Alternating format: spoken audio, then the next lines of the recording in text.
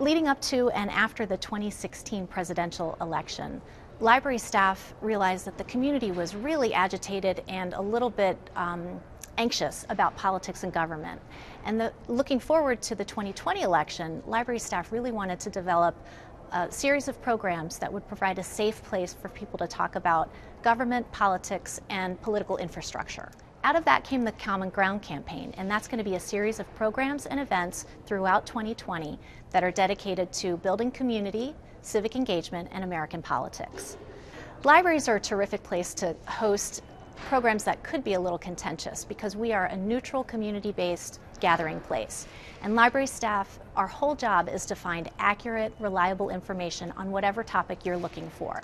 The first event is going to be Making Sense of the Census on Wednesday, March 18th at 7 p.m. at the Thomas Jefferson Library. The census historian is going to give us some background and examples of how the census has been used throughout U.S. history. Our second event in April is a political party, and that will be on Saturday, April 11th at 2 p.m. at the City of Fairfax Regional Library. This is going to be a down and dirty discussion about the two main political parties in the Commonwealth of Virginia.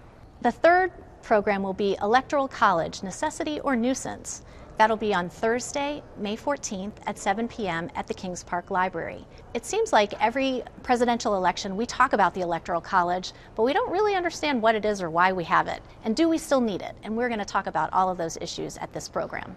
Our last event will take place in June, and it's going to cover redistricting, and we are calling it, Why is my congressional district shaped like a seahorse? We all know that we have to have redistricting, but we also know that it may not be done as fairly as we'd like. During the summer, we're going to have a One Book, One Fairfax, in which the whole community is invited to read the same book and talk about it.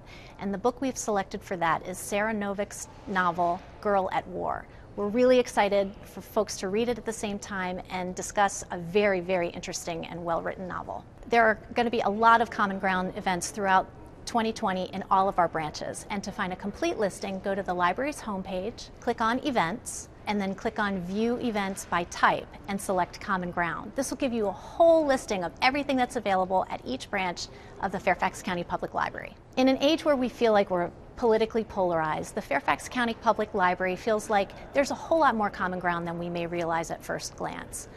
We invite you to come into the library to find your own common ground, be it through attending a program, reading Girl at War or another provocative title, or satisfying your own curiosity using our library resources. There's tons of common ground, and we hope you'll find some of yours at the Fairfax County Public Library.